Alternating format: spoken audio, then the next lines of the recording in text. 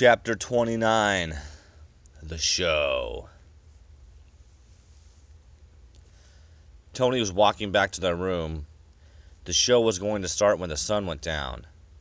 Hey, that's kind of early, but that's kind of a cool idea, Tony thought. Walking through the tunnels, there were groups of gorillas. Beer time.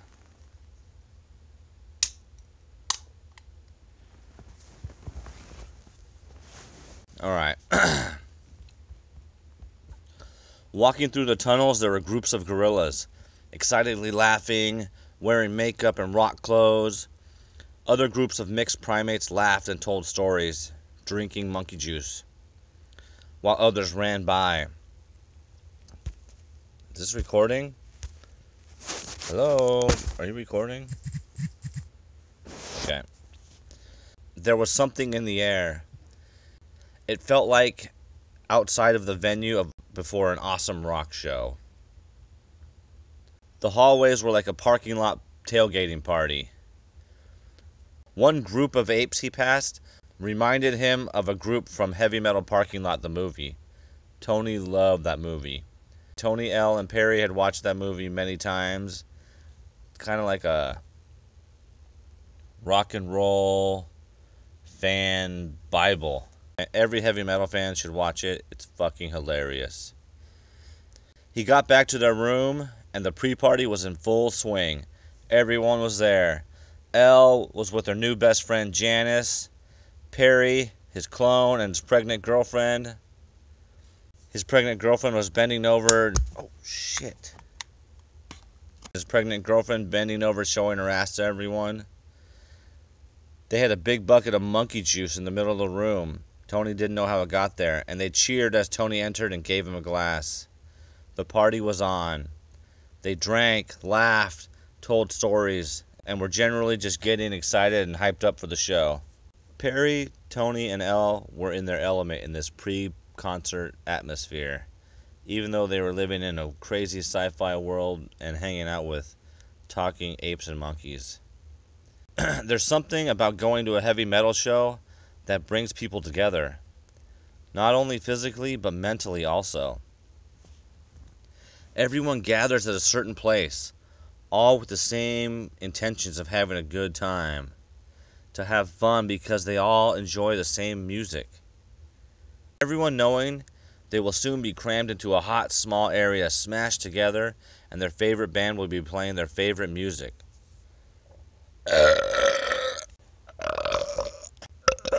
In human society, Perry, Tony, and Elle didn't go to violent metal shows where you try to hurt each other. The shows they went to were rowdy, but the type where if someone in the crowd falls down in the mosh pit, everyone stops to help that person up and then begins moshing again. They had a feeling the monkey rock shows were like that too.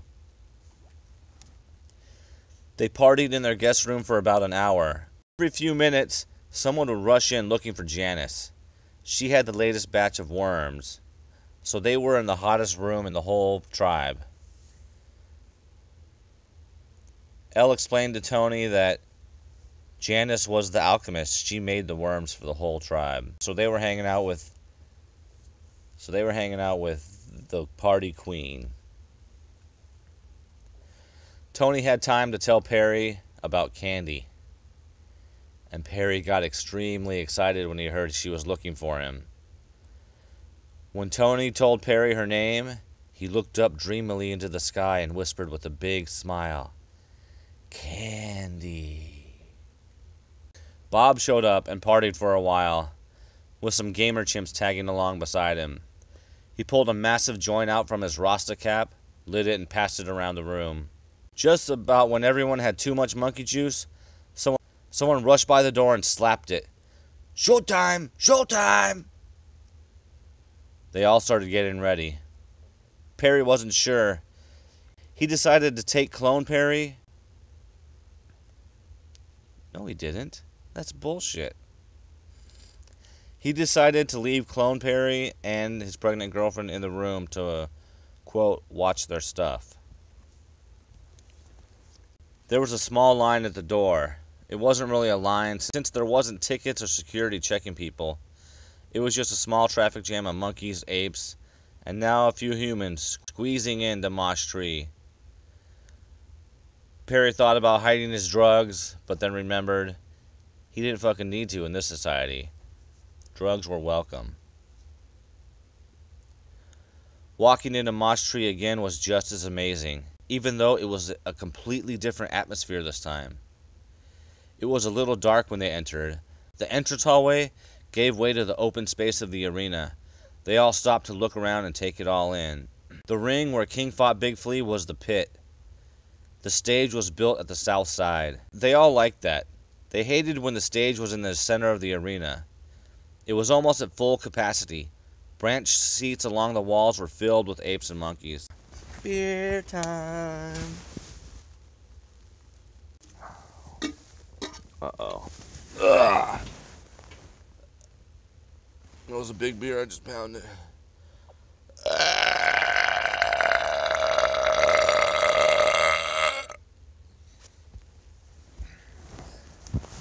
Gotta pound a lot of beers for this chapter. It really felt like an arena before a human rock show. Tony somehow doubted when the band came out it would have the same energy as a human rock show, but so far this was legit. He heard the band practicing before the show and knew they were really good. He just wasn't sure it would translate, but they were about to find out. Someone tapped Elle on the shoulder and pointed behind them. King was waving them over. He had saved them some seats near him. Of course, King had a great spot. On the right of the stage, right above the pit standing only area. Elle was relieved. They all were, actually. He wanted to see how crazy all these big-ass gorillas got before actually being in the mosh pit with them.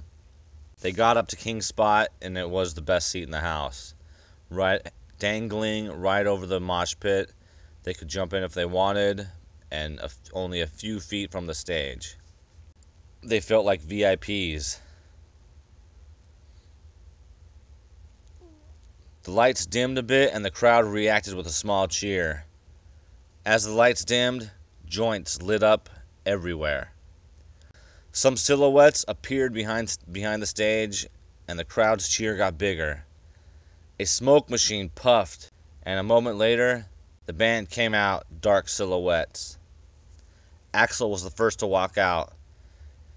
He walked out slowly, confidently, looking down, one arm raised with one finger on one arm raised, like, number one, just held it up.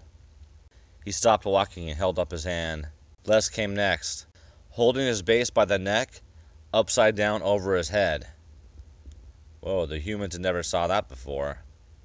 Then Moon came out, doing cartwheels while juggling 4 drumsticks in the air, using all 4 limbs.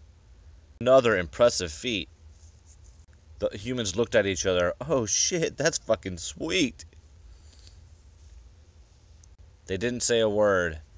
3 dark silhouettes in a cloud of smoke on stage. Axl stood at the front of the stage, still looking down with one finger raised. The humans looked at each other. Damn, these guys had some stage presence already. You could feel it. The first guitar chord went off, and everyone in the arena recognized it, including the humans. It was the intro to Killing in the Name by Rage, the long strums of guitar before the bass comes in. The humans looked at each other in excitement. Someone pointed to the ceiling. There was Jimmy, being lowered in on a rope, holding his pick arm out soulfully after each strum like he was Tom fucking Morello. Jimmy, the final member, landed on the stage and the crowd went crazy. Les took over the bass for a few seconds, then Moon hit those cowbells to finish the intro, and the band kicked in its first groove of the night perfectly. That song has a riff at the beginning that kind of sounds like a siren, then a short build-up. Axl sat unmoving with his head looking down at the front of the stage until the perfect moment, and then with his whole body growled, "Killing in the name of!" Right when the super heavy, funky main riff came in, and the crowd erupted with metal madness. Boom! Every monkey, ape, and human in the place was dancing or headbanging and singing. Entire mosh tree was rocking back and forth. Then the song gets to the place where it slows and Zack kind of talks. Some of those that work forces are the same that burn crosses. Axl was stomping the stage from left to right, looking intensely at the crowd, pointing and emphasizing every word like it was torturing him. Elle, Perry, and Tony had seen Rage Against the Machine live many times, and Axl seemed to be channeling Zack in his prime. The band was perfect.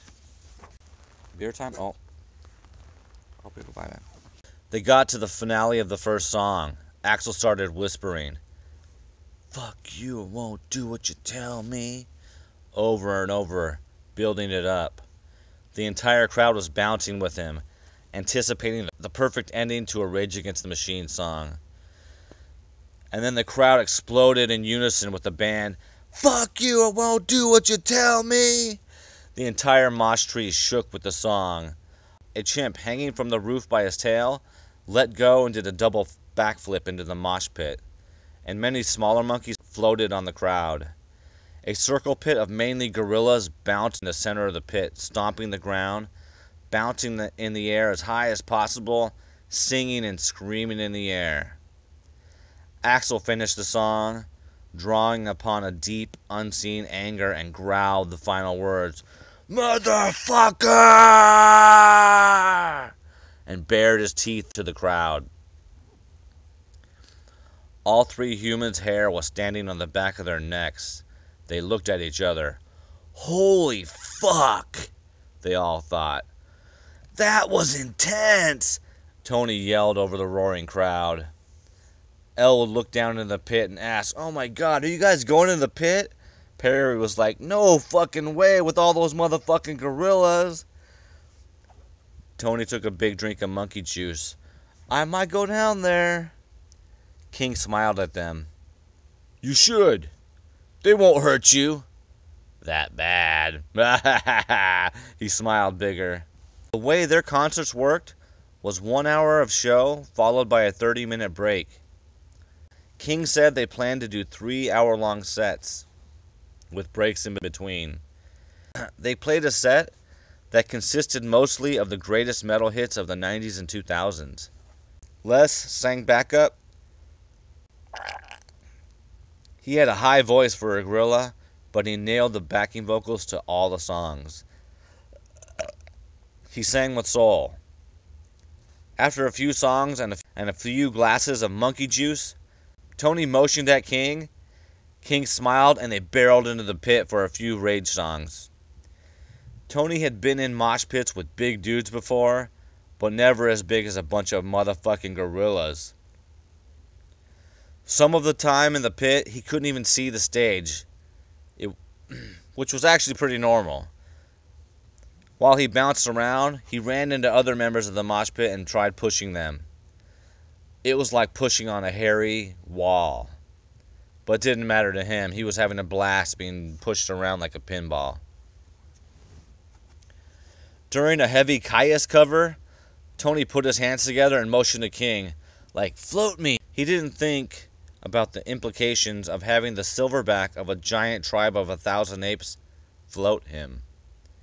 But King put his hands low and interlocked his fingers. Tony stepped in enthusiastically and instantly was flying, higher than he imagined he would be. He saw the stage descending below him. Axl looked up while he was singing. He saw the ceiling of Mosh Tree closing in, slowly down, and then stopping. A few monkeys hanging in the ceiling reached down to touch Tony, and they almost touched hands.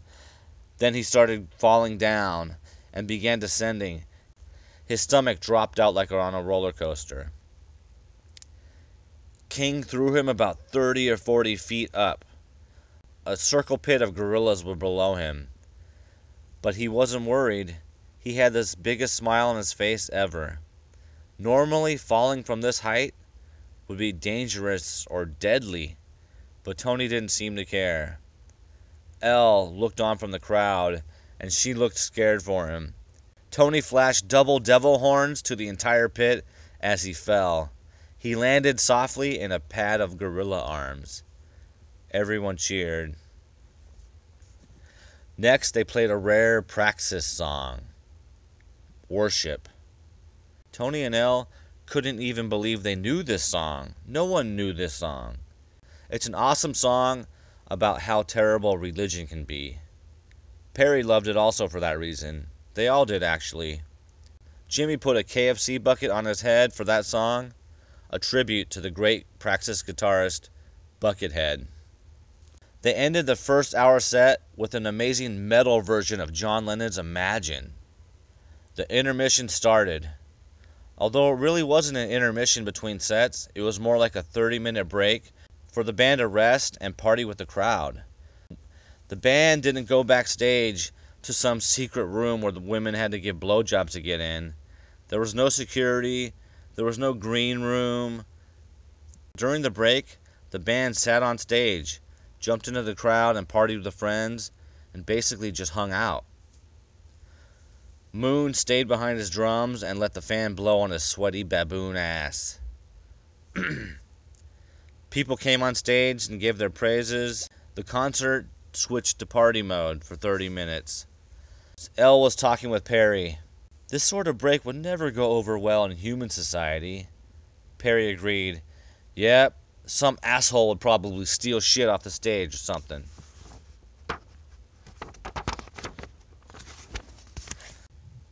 Elle continued.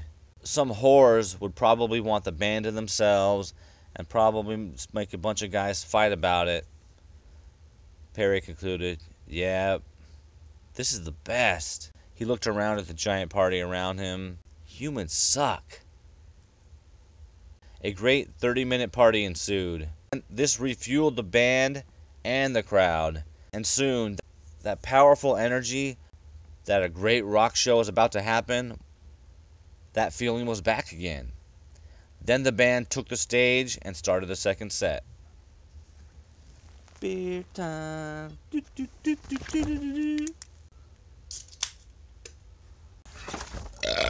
The second set started with Clutch's Prophets of Doom. A fitting song for the world they lived in, with war stores ravaging the earth, leveling cities. The profits the Elosa Corporation were making were certainly being used for doom-like activities. Swallower of planets! Those lyrics never seemed to ring more true. Prophets were swallowing the planet these humans lived on. The apes and monkeys all felt this too, as they were serving on the front line. They were actually fighting the war stores for their own freedom. Little did the humans on the other side of the fence know that there were a bunch of cloned monkeys fighting against the war stores from the inside. But a lot of the humans probably didn't fucking care. This monkey and ape tribe was pretty much fighting to save the planet from a monster that the humans created. And that monster could also be summed up with the title Prophets of Doom. They rocked for another hour. They played Stone the Crow by Down. And although Tony thought he shouldn't go into the mosh pit with all those gorillas again, he went anyways. The music pulled him in. He looked back at Elle. He was going to tell her, "I'll be right back," but then she jumped with him and said, "Let's go." They both stayed down in the pit for enough songs to be covered in sweat and totally out of breath. The end of the second set concluded with the most epic version of Mr. Bungle's Retro Vertigo ever. The song starts out mellow. It kind of sounds like a Mother Goose fairy tale or a nursery rhyme. Retro Vertigo also has lyrics that amazingly describe the plight of humans in this time, and these monkeys. About consumerism. It's insane. Retro Vertigo is a timeless song, like any great song. The song went on. Axl was singing, sell the right to your blight. Tony remembered having to look up the word blight to know what that line meant. He thought about those maniac ads who covered their bodies with advertisements. For sure, they sold the right to their blight. Axl kept singing, "Now I'm finding truth is a ruin, nauseous and that nobody is pursuing." Perry loved that line and sang it with his soul as loud as he could. Truth is a ruin, nauseous end that nobody is pursuing. The whole arena sang that lyric. Axl continued singing, doing his best Mike Patton impression. Staring into glassy eyes, mesmerized. Elle remembered the look on the zombie-like ads, infected with ICs, looking right past her with their glassy eyes, totally mesmerized. For some reason, all these songs were relating to memories of the insane consumer-driven society that humans created. Retro Vertigo wasn't the fastest song in the world, but it was motherfucking heavy. Heavy as fuck right then and there, with the lyrics describing what they were going through. Tony wished the real band Mr. Bungle was here to see this, because he'd seen Mr. Bungle sing this live, and he knew that they would have been impressed with this cover. So many different lines of that song were ringing true to each of the humans individually. The song ends fading out into silence, and the entire arena was silent at the end. Then Axl held up his mic and the place exploded, roaring with cheers. The second set was gnarlier than the first, if that was possible. During the second break, they partied more. They were all tired and didn't think they could handle raging for another hour. These hour sets with 30-minute breaks were really a great idea, and it was perfect. In front of them, a gorilla with pink eyeshadow walked by. Tony remembered her from earlier and nudged at Perry. But Perry already saw and nudged back. "I know, oh shit." Candy made her way to the row and scooted by people. Perry welcomed her and made a space. "Well, hello," he said enthusiastically. "Hi, handsome. Remember me?" she said, scooting down next to him. "Of course I remember you. How could I forget?" "Amazing show so far, huh?" Candy asked. "Oh my God, yes," Perry replied. And he leaned into her and said something into her ears. He was super close.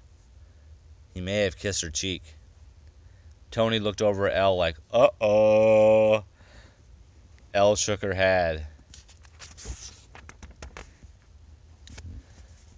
The third and final set started surprisingly with Brick House by the Commodores.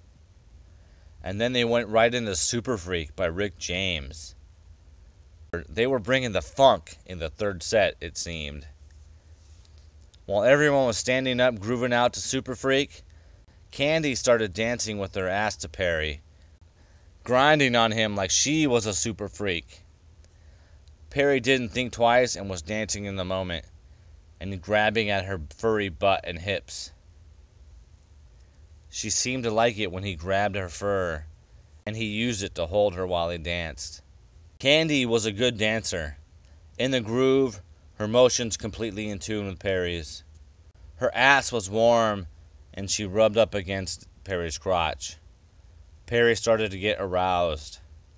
She looked back at him with a warm, sexy smile. She reached back and felt his slight arousal, then made a, "Oh, look what I found" face as she grabbed it. She stroked him for a moment with those long gorilla fingers. He had never felt anything like that before. He went from aroused to beyond hard.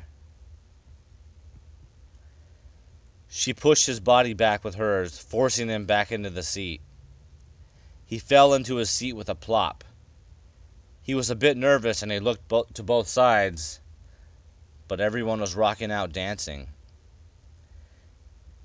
Perry was more enthusiastic than nervous, obviously. She took a step towards him, turned around in front of him, and bent into a better position. She reached for his zipper and attempted once to unzip it unsuccessfully. Then in one motion, she ripped the front of his pants off. Perry was like, "Whoa!" He looked around again and thought that was super hot. She looked back at him again. This time her face said, "Oops, I ripped your pants off." She lowered herself a bit and lowered her ass even more. She hovered right above his lap. He felt her heat. For a long moment, she looked at him, then lowered herself onto him. It was hot and she was strong. She went all the way down in one motion and took him in effortlessly. He jerked in his seat. It was amazing and weird. He tried not to come, or he would have.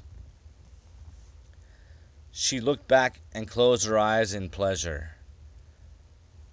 She smiled as she began to have sex with him. He reacted and grabbed at her hips, pulled on her fur, and he reached around to feel for her breasts. The skin was a little rough, but they were breasts. She got excited and squeezed him inside her. She kept it slow for a bit, and then unleashed a fury of extremely fast pumping. It was like nothing he had ever felt. And Perry was a pervert who had seen the entirety of porn of the internet. She was fucking him faster than any human could, man or woman. Within a few seconds, he came, harder than he ever came before. He shuddered and moaned uncontrollably and jiggled in his seat. For a second, he was completely out of his mind and forgot where he was. He wrapped his arms around her without thinking. A wave of warmth washed over his body. Perry was in motherfucking love. A few seconds later, Perry came back to reality and looked around. No one even noticed. She just fucked him in the middle of this metal concert. The band just finished Super Freak and he stood up. Now, he was a super freak of his own. He kissed her cheek and reached for the glass of monkey juice. The third set was just as amazing as the first two. They injected some funk into the third set with some Bootsy Collins, Kool and the Gang. Every funk song tinged with at least a little bit of heavy metal. They played Kool and the Gang's Misled. Tony was like, "I love that song, but that's like a rare Kool and the Gang song. One of his favorites, but not a greatest hit or anything like that." And Tony always thought it would make a good funk metal song, and it did. After that, they switched back to metal with an epic 16-minute cover of Stone Jesus's "I Am the Mountain."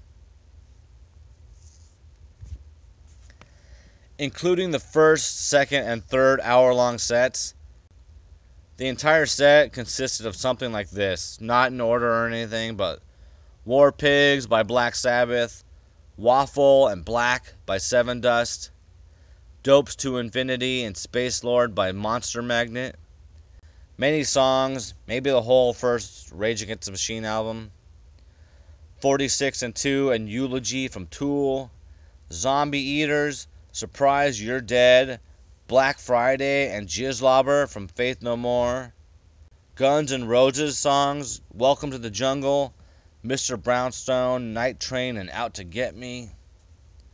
They also played Redefined by Incubus, Milk by Jimmy's Chicken Shack, What's Up People by Maximum the Hormone, Time by the Deli Creeps, Fight for Your Right to Party by the Beastie Boys, Too Many Puppies by Primus, and a sweet extra piratey version of Coattails of a Dead Man by Primus also.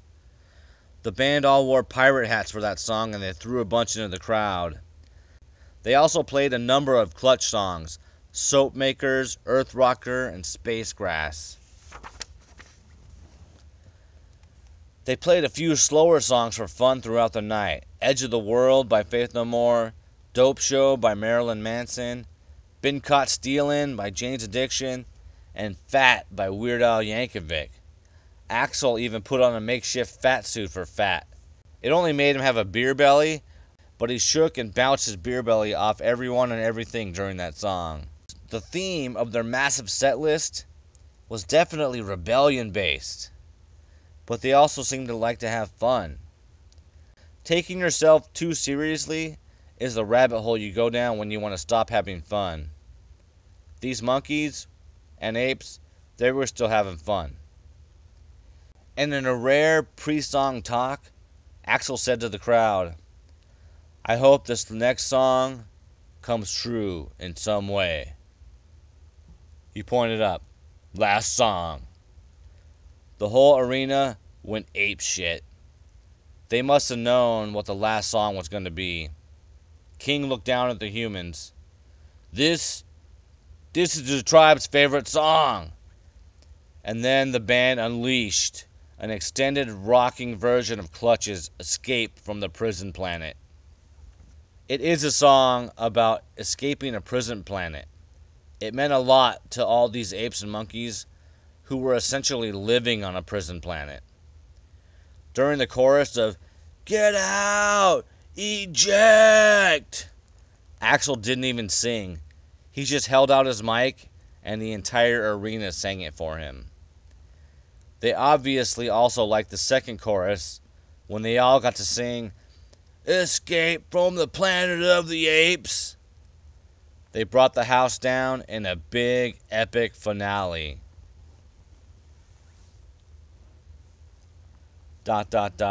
Not too far away, inside the cockpit of an Elosa war store, Mosh Tree is on the main screen.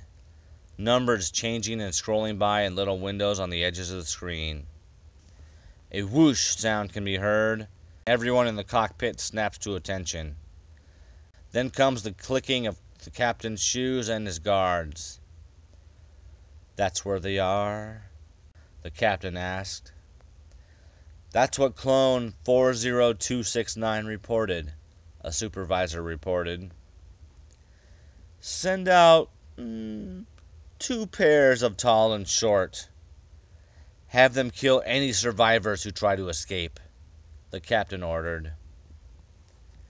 In another part of the war store, far from the cockpit, the IG-88 Terminator-like eyes of Tall and Short the robots lit up. Hooks unlatched. A door grinded open. And they took off. Shortly after, another 2 pairs of eyes lit up, and another pair of Tall and Short took off into the night behind them. "Well?" the captain asked. "2 pairs of Tall and Short have been deployed," a non-supervisor replied. The captain looked over at his guards, twisted his mouth, and pointed at the non-supervisor who had just talked out of line. Both guards rushed over, grabbed him, and began dragging him out of the cockpit, kicking and screaming. This time slower and longer, the captain asked, "Well?" The supervisor touched the shoulder of a crew member in front of him, who moved a few windows on his screen. The war store sat in an open field in the quiet night. It was about a quarter mile away from Mosh Tree. 4 sets of red eyes scurried along the ground between the war store and Mosh Tree. Suddenly, the war store's machine guns lit up the night with rapid fire. The war store had 4 sets of front-facing machine guns, and they ripped into Mosh Tree. It was the end of the last song. The crowd was giving a standing ovation. They were going crazy in Mosh Tree. Axl was holding up the mic, pointing to the crowd. They all began seeing little scattered dots, and the dots became little pops. Pop, pop, pop. A monkey from the ceiling dropped, limp. A lot of people started looking around. The mic got knocked out of Axl's hand. He looked left and right like, what the fuck? Then his face got ripped apart as a wave of bullets crossed his head. 1 second, Axl was on top of the world. The next second, his face looked like a red abstract painting. His body fell backwards, instantly dead. Mosh Tree panicked.